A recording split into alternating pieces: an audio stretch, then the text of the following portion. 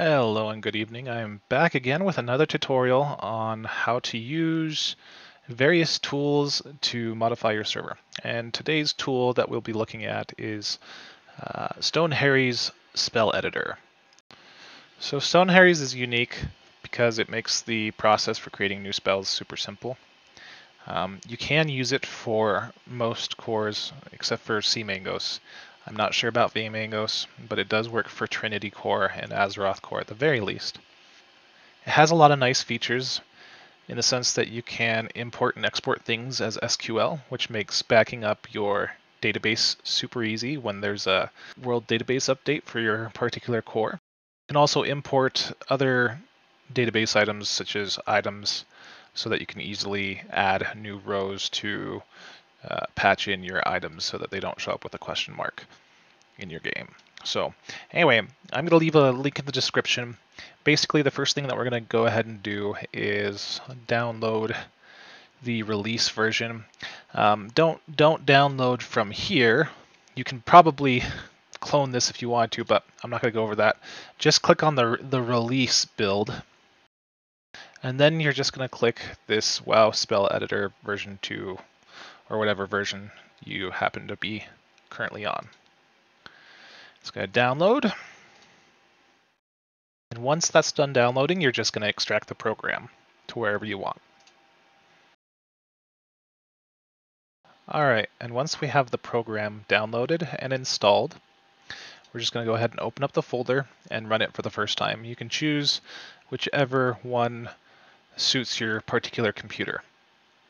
For me, I'm just going to go with x64.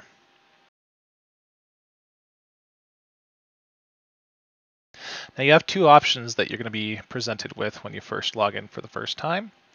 SQLite and MySQL. If you want to be able to import your DBC, I highly suggest just going with MySQL. There's not really many advantages to using SQLite in my eyes, though. And then it's going to ask for your MySQL host. So to get that information, hopefully you already have HeidiSQL downloaded. But basically, you're just going to input all this information here.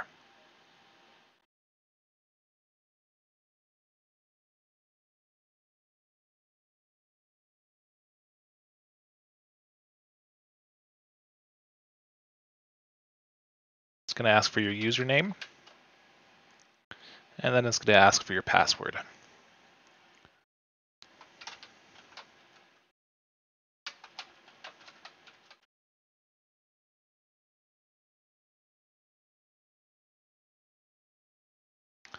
And then finally, it's going to ask for your port number.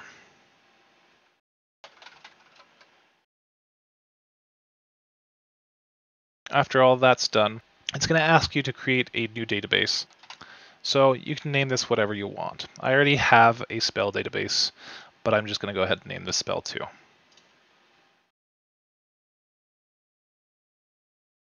All right, now that you have that done, you'll be able to see in your HeidiSQL that you do have your DBC uploaded into SQL. So this makes things infinitely more easy to edit and export.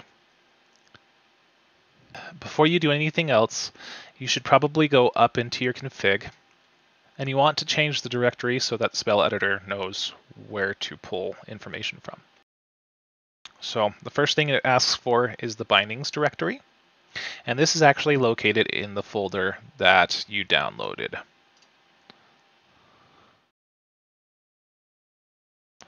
So the bindings for this particular version, because it's going to be 3.3.5a, is going to be 335a. Well, okay.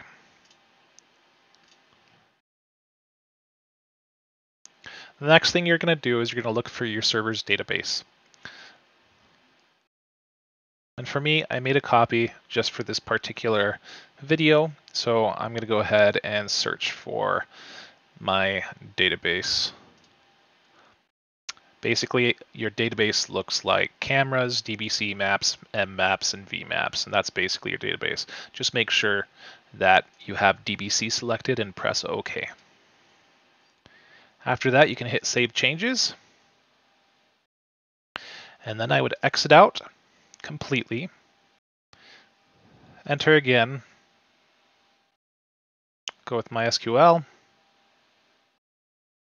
and then the next step is going to be importing the files that you want. I highly suggest importing the files that you're actually going to use. So item DBC is a good one. And then all the relevant spell DBCs are automatically ticked for you. If you want, you can also include talents and talent tabs and whatnot. Then we're going to go ahead and import the checked DBC files. And this is going to populate your SQL files in HeidiSQL. The nice thing about this too is that if you want to share your custom content with people, this makes importing and exporting things infinitely easier.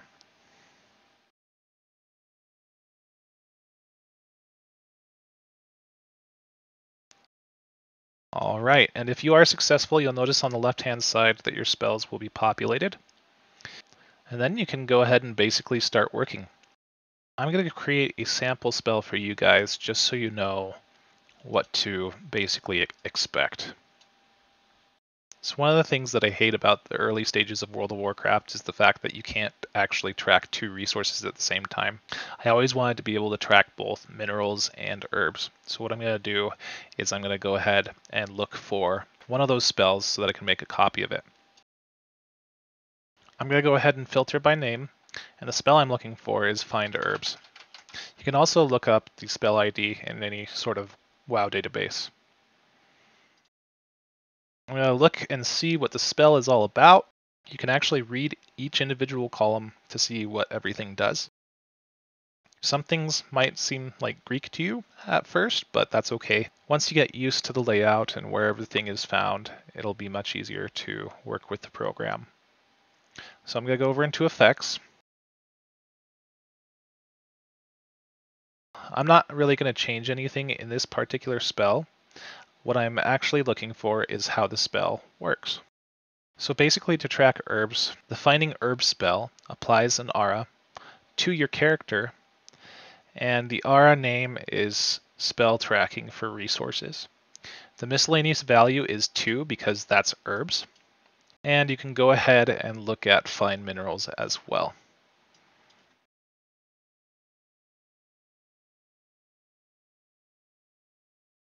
So it looks like find minerals is basically the same spell, except its misc value is 3.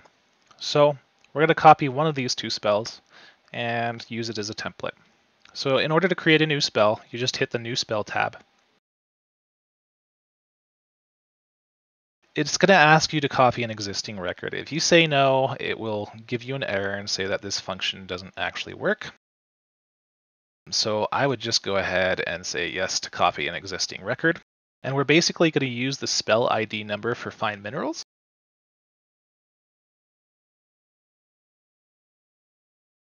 And then it's going to ask us for a new spell ID. And I highly suggest that you use a spell ID that is not in use and something that you can easily remember.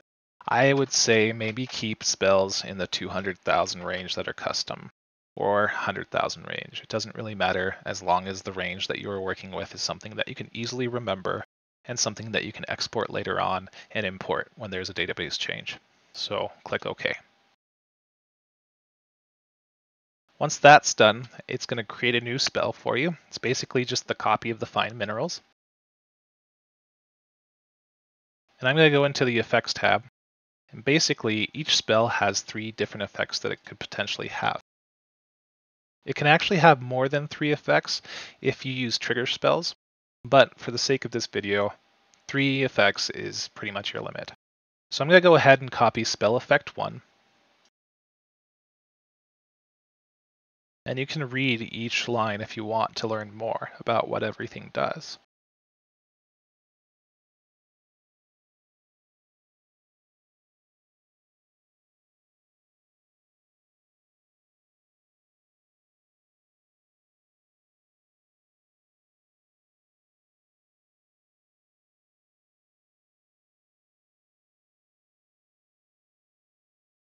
If I wanted to make this spell something that I could cast on my party, I could do so. But I don't really want to do that this time. So we're going to go ahead and keep it to myself. And the misp value for herbs is 2, as we said earlier.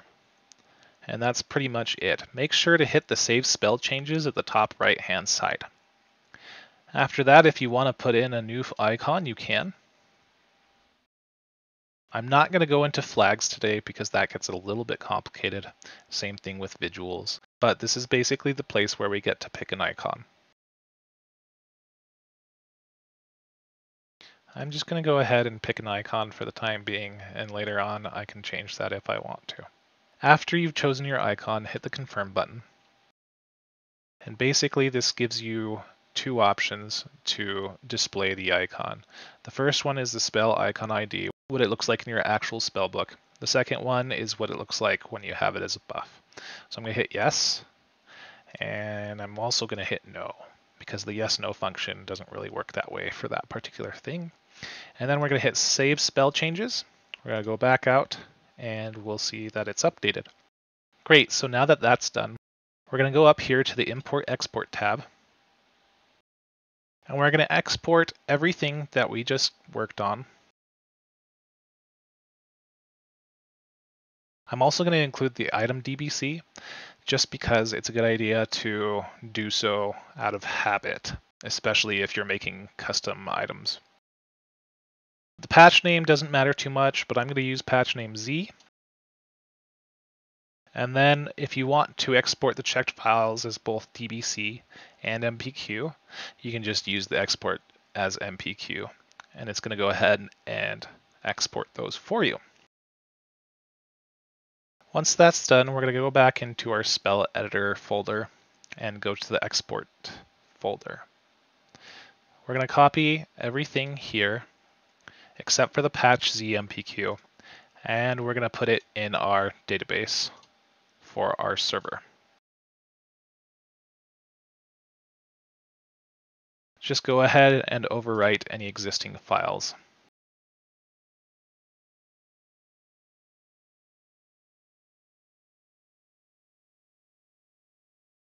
After that's done, we're going to go back into the spell editor folder, and we're going to export the patch MPQ.